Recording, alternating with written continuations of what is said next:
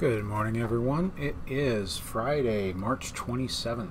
Happy birthday to my daughter. She turned 16 today. Not the birthday she was dreaming about, given the quarantine. But yeah, congrats to her. Happy birthday. Today is Friday, so we are looking at the Modern League deck dump. There are 56 decks in today's dump. So let's get right into it. First off, we have an Atarka Zoo deck. Burning Tree Emissaries, Reckless Bushwhackers, Tarmogoyf, Atarka's Command, Wild Nacatl, Naya-Zoo. Good old classic archetype with a few updated entries, Gallia, Klothys being among them. But good fun, aggressive deck. Romoran with the Electro Balance deck.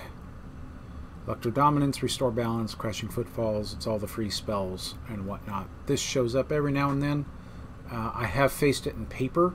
It is, there's a bit of a pucker factor playing against this deck. Rosansky with, what do we got here? Savor the Moment. This is Fires. Interesting. This is a Temur Fires deck. Savor the Moment. Oh, it's turns. Got it. Temur turns. Yeah, next. I don't like archetypes like that. Edutra 5/0 with Klothys, another red. This has got a little bit of land hate in it, so we're on the short end of the Ponza scale for red-green aggro decks. The first one we saw didn't even think about it. This one at least has a couple of pillages. Choke in the side, another pillage in the side. So this is part way on the Ponza scale. Bielski with 5/0 with a, let's see, what do we got? Urza. Is this Dimir Urza? Looks like Dimir Urza. Yep. Control deck, Urza, Thopter, Sword, combo finish. Cryptic or Archmage lock with Mystic Sanctuary. So, yep, Dimir control deck featuring Urza and Imri as the win cons. Soimba Airwave with the Golos deck I think we saw earlier. I don't know if this was the same player, but we've got Golos, Uro, Excavator, Dryad, Landfallless Land, I guess is the best way to look at this one. Yeah, kind of a Temur mid style land focused deck. Muxin with Kuldotha Rebirth. So we've got a Boros Kuldotha deck here. This is somewhat similar to, well, there's a Pauper deck that does this, but this is obviously using slightly better cards. But here's a artifact focused aggro deck here. Experimental Frenzy to kind of get some late game card advantage, late game for this deck. Galvanic Blast in the side. Interesting. Just get you dead. Sort of what Affinity was trying, the traditional Affinity decks were trying to do, but this one's doing it through a slightly different axis. Zur with Boros Burn. Good old classic Boros Burn. Nothing really new or surprising here. Just a good deck. AC Clem with Neobrand. And yeah. Life Goes On is a little bit new, I think, in the main deck. I don't remember seeing that. It could be there, but I don't remember it. But yeah, there you go. Neobrand. Daniel Stallone with, this looks like Eldrazi-Tron. Yep. One Emrakul the Promised in the main deck, an Endbringer in the main deck. That's been in and out of fashion with the deck, mostly out lately. And all is Dust main as well. So that's a little bit of a different tweak here. It wouldn't surprise me if we see another Eldrazi Tron deck later on with a different threat profile. Misplaced Ginger with Temur Snow.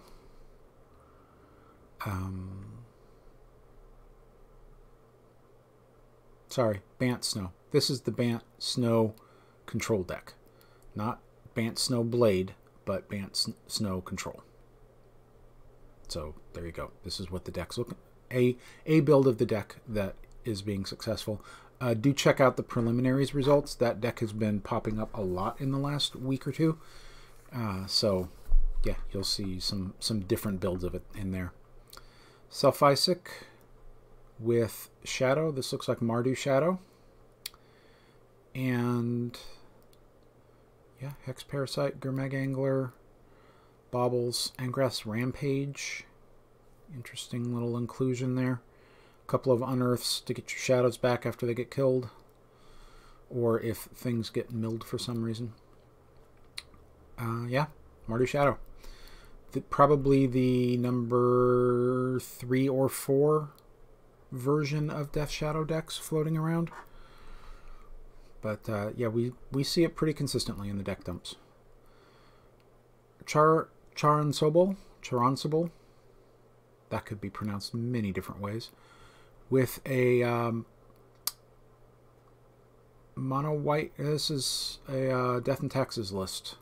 Stoneblade, mono white Stoneblade. A little bit of taxing effects. Yep, Giver of Runes, Leonin Arbiter.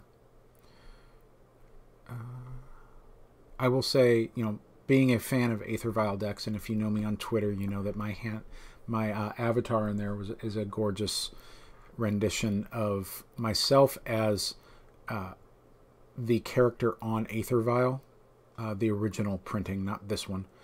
I love this style of deck, and I did recently get my Secret Lair drop of Thalia, and I'm very happy with that. Big Dan with, so this is Temur Snow Blade, because this is the the Bant Snowblade deck. This is the version with the Stoneforge Mystic package, as opposed to being more controlling. So those are the two big Bant decks right now. The Pen Sword with Blue Moon. Yep. A red-blue control deck featuring Blood Moon main and another one in the side.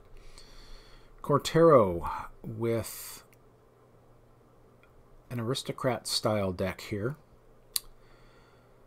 This is definitely an Aristocrats deck. Cauldron Familiar and Witch's Oven. The Cat Oven combo in Modern. Love to see it. We've got the Priest. This is, wow, this is, with the exception of Bob, Falconwrath Aristocrats, and Thoughtseize, the non-lands are basically a standard deck, and we just got a 5/0 in Modern with it. Should tell you something about standard right now, and the power level of the cards in it, right? Dorayaki with blue-green snow control. Uro and Coatl are the only creatures. Mini instants. Oh, this is a Wilderness Reclamation deck. Nexus. Okay. So, Simic Nexus. Yep. I don't like that card. I think that was a design mistake. Artur Rizzotti with Titan Shift. And what's in our Titan Shift builds these days? Again, 4 Dryads, 4 Titans, 4 Elders, 1 Volley Acid Moss to kind of restrict their mana a little bit. Not something I see that much. That's kind of an older, let me rephrase. This has been out of favor in the deck from what I've been able to see. Interesting to see it come back. Lorancer 12 with Jund. 3 Wrenn and 6, 4 Bloodbraid Elf, 4 Tarmogoyf, 4 Liliana. 4 Inquisitions over 2 Thoughtseizes. Probably paying a little bit of homage to the aggressive slant that Modern has taken lately. instead of 3 and 3 or even 4-2 the other way, as is very common. Marshmalowski with Merfolk, and this is mono blue Merfolk. 2 Spreading Seas. It's been interesting to see this drop from 4 to 2 over time. And a couple Brazen Borrowers. Interesting tweak. Definitely a tempo, more of a tempo build. Aracus with Goblins. What do we got in this one? 1 Pashless Mons, 2 Grumgullies, 2 Bannerets, not 4 like we saw earlier in the week. But yeah, good old fun Goblins. Another Aether Vial deck. Deep Silver with another Jund to build. This one on the Kroxa Dark Confidant Pyromancer approach. Actually, this is just black-red. This is not Jund. So this is the black-red Unearth deck. Skelementals. Lots of things playing around in this space right now. So this is an archetype to be watching. It's been showing up a lot in the last few weeks. Will Pulliam with another 5-0 here. This one with Titan Field. Not Titan Shift. There's no Scape Shifts in the deck. Just Primetime, Field of the Dead, Valakut. And it is a Bant deck. Interesting. Wargate. Okay, so it's another tutor that isn't a pact, so you can't get burned on your pact somehow or other. I could see this, okay, with Boil starting to show up in more and more sideboards. I can see Wargate being used in place of Summoner's Pact, because if you cast the Pact past the turn, they boil, you're out of lands, you know, assuming you have your Dryad out as you typically do in this deck, you're going to lose to your Pact on the next turn. But Wargate gets around that. It does your search, and you find your things. C. Newman with... Is this mono red? This is... Oh, this is the Red Prison deck. 4 Chalice, 4 Ensnaring Bridge, 4 Blood Moon. Yep, Red Prison. Spirit Guides, rituals to try to get the prison elements out faster. And then it kills you with Chandra and then Karn trying to shut you down. So yeah, mono red prison. Oscar Franco with Humans. And 2 Kessig Malcontents main, a Deputy of Detention. Not something you see all the time in that deck, in the main deck at least. Militia Bugler in the side, Yixla Jailer in the side, Collector Oof, Magus of the Moon. Magus of the Moon is an interesting call in a Humans deck that relies on so many powerful non-basics. But with Aether Vial, you know, it can help you. Duheng with, this is Temur Snow. Temur Snow. Kind of, not really a control deck, just kind of a Temur midrange. What do I like in this deck? Ashiok main is interesting. Chandra is interesting. Royal Scions. Yeah, good stuff. I could play this. I could see myself playing this. This would be a kind of about as big as a deck as I'd want to get, given my tendencies towards aggressive strategies, but I could see myself playing this. Endego 5-0 with black and white Eldrazi and taxes. Wasteland Stranglers, Thought-Knot Seers, and your taxing elements.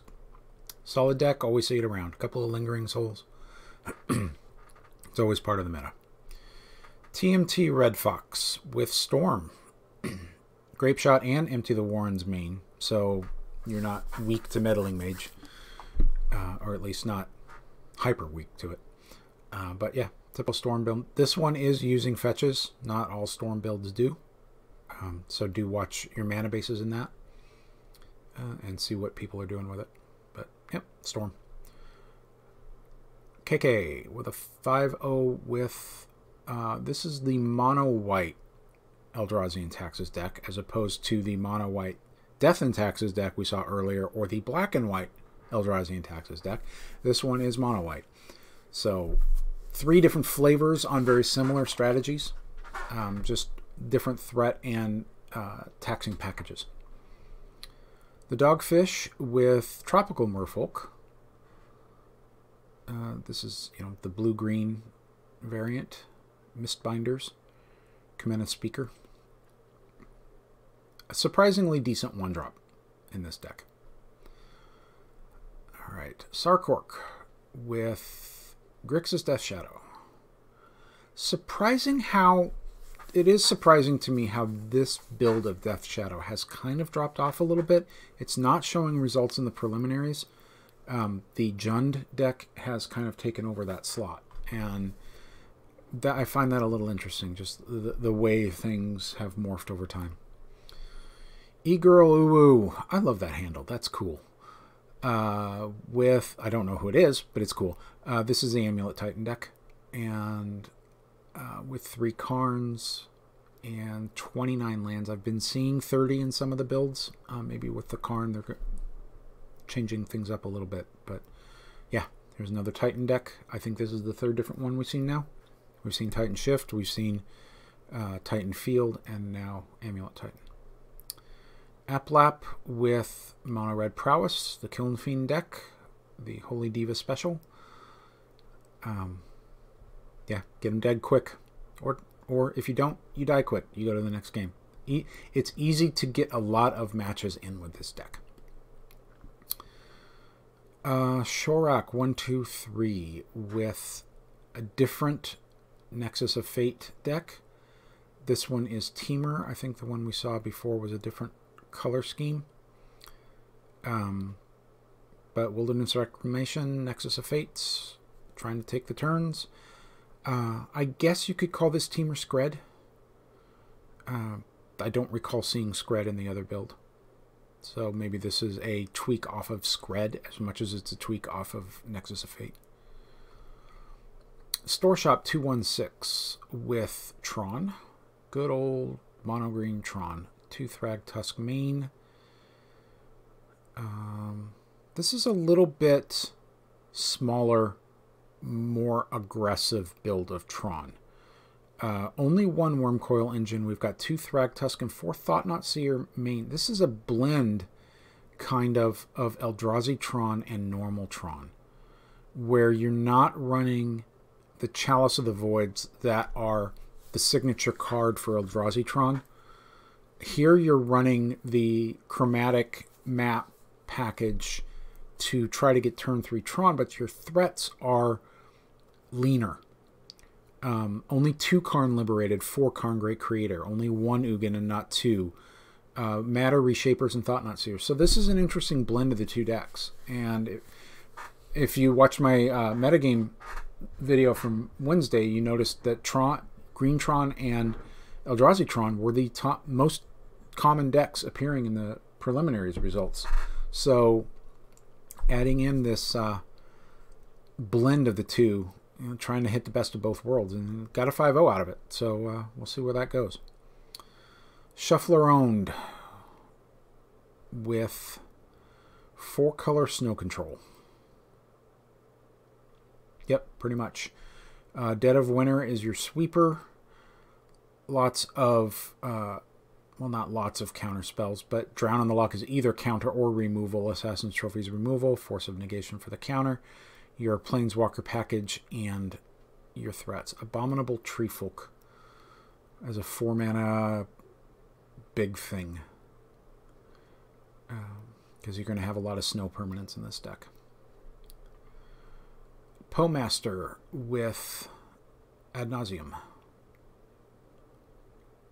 Don't see anything unusual in this build. Ad Nauseam made the list this dump. Hoopma Ignacio with Sultai Snow. Basically a riff off the black-green rock archetype with Liliana, Dark Confidant, Tarmogoyf. But here's splashing blue instead of red as we see with Junk or with Jund, or white as we see with Junk. here Sultai. And you know, just the different. It does give you access to counter spells if you want it in the side in particular. So if you want a little more controlling stance to your rock deck, you know, look into a Sultai build like this. Vilhatarn with, is this Mardu Pyro? This is Mardu Pyro.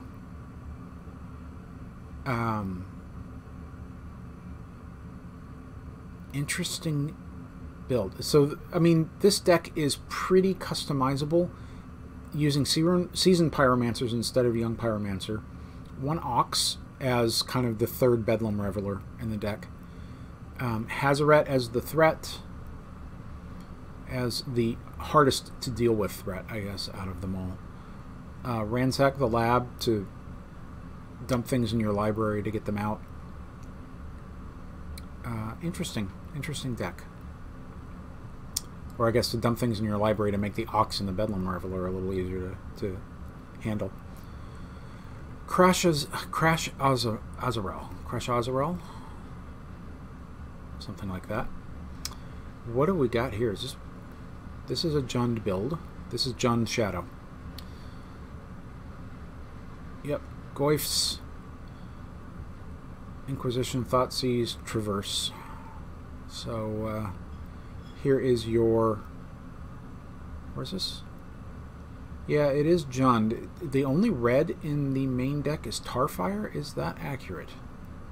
Now you got the Rampager for your to generate trample. Mostly black-green, but that little splash of red. Choke in the, that's green. We've got Kroxa in the side. Magus of the Moon. Culligan's Command in the side. So a little bit of red in the side, but not much main. So interesting build there. Bench Summer with another take on the Unearthed deck. Yep, just black-red Unearth. Yawgmoth main deck in this one. Interesting. But yeah, there you go. Another take on it. Compare the two builds. See which one, if this is an archetype you're looking at, see which one you like better. John Clee with Dredge. I don't see anything really too unusual in this. Yeah, that's Dredge. Bant is Love. And Bant is Love is playing Niv Mizzet, not Bant. What is good? What is different about this list? It's odd to see Bloodbraid Elf, even as a 2-of, in a build of Niv Mizzet with this few creatures. You're going to be cascading into some more reactive spells. Though you could cascade into any of the Planeswalkers too. That would be a thing. But yeah, again, you guys know by now I love this deck. Not the build I would play personally in a tournament over a long number of rounds because it just takes me too long. But yeah, great archetype. It's so much fun to play. It's almost like playing Commander in Modern. This build is using Utopia Sprawl for its ramp. So, you know, as we've seen with a fair bit of Ponza decks floating around, that's a little bit dangerous. But yeah, definitely see what he's doing there. Boil in the side. Sometimes you just get them. Magic JPEG, Magic JPG. With, what is this? What do we got going here? This is a Bant deck. This is a Bant Snow deck. And this is a, oh, this is Bant Soul Herder. Okay. Have not seen that in a bit. That's one that's definitely tailed off. I have faced this deck. It is an effort to beat. You can beat it, but the games take a while, and you've got to be really careful about how you approach it. But this is a cool archetype. I've mentioned I play a more aggressive Niv Mizzet build than what we just saw. I do have Soul Herder and Siege Rhino in my build currently, and that is a fun thing. And the first time you blink that Siege Rhino at end of turn, I've gotten people to concede to that. It's like, oh, hold it, I'm not beating this. Justo D'Angelo with Bogles. No, sorry, Bogles. What am I saying? Infect. It's been a week, guys. It's been a week. Yeah, this is Infect. Anything of note in this build? Vines. No, nothing too unusual here that I see. So, yep, Infect. Rearrangedas. That's an interesting handle.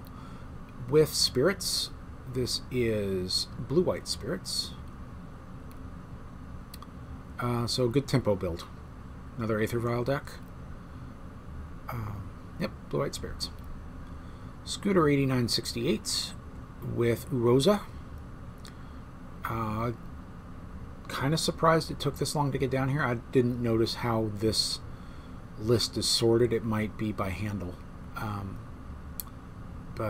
Yeah, Uroza, snow-based blue-green mid-range deck, really. Using both Uro and Urza, probably two of the three best creatures in the format right now. Tarask with 5-color elementals. Yeah, this is a. I want to get this deck to work. I did try it once. I did not do well with it. I need more reps with it. But this is the kind of stuff I love. Bad Magic player playing an interesting deck. What is it? Is it? Oh, Mono Bluetron. Okay. Fringe always around. It's a thing. Mono. It's for the people who can't figure out if they want to play Tron or Control, so they do both. M. Hayashi with Burn with Prowess. This is not the mono red Blitz deck we saw earlier with Kiln Fiend. This is the true Prowess build. But yeah, that's always around. Night Shadow J with Hollow One. I love Hollow One.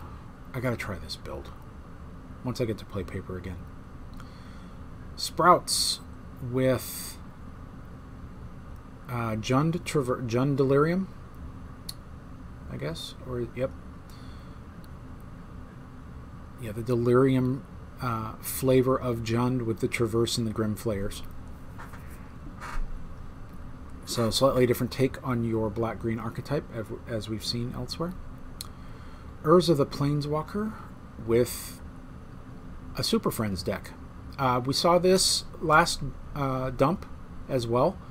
I think the numbers were slightly different in the Planeswalker mix. I don't remember there being 3 Dovins. I could be wrong there. But, yeah. Good to see this showing up for a second time. So this might have a little bit of staying power. Something to look at if you've always been curious about a Super Friends build in your deck. Or in your repertoire.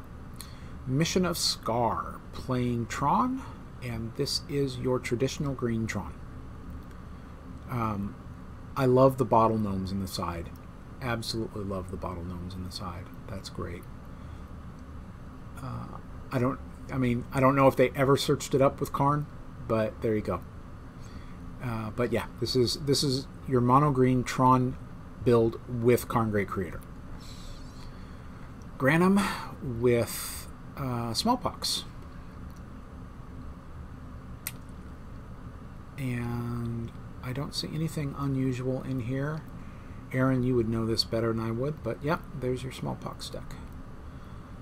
Reb with our last deck today. This is the Yawgmoth combo deck. The black-green Yawgmoth deck. So it's still hanging around, even without Once Upon a Time. So good to see that. Having a little bit of staying power here. So yeah, that's our dump for today. Some good stuff in here, some old favorites. If you like what I'm doing here, do please like, subscribe. Follow me on Twitter at ProggyBoog. Please, if you want to see if you've got some feedback for me, you want to see me do things a little differently, do please leave a comment. Let me know what's going on, and thank you for watching, and we will see you next Monday with Pioneer. Have a good weekend. Stay safe out there. Bye-bye.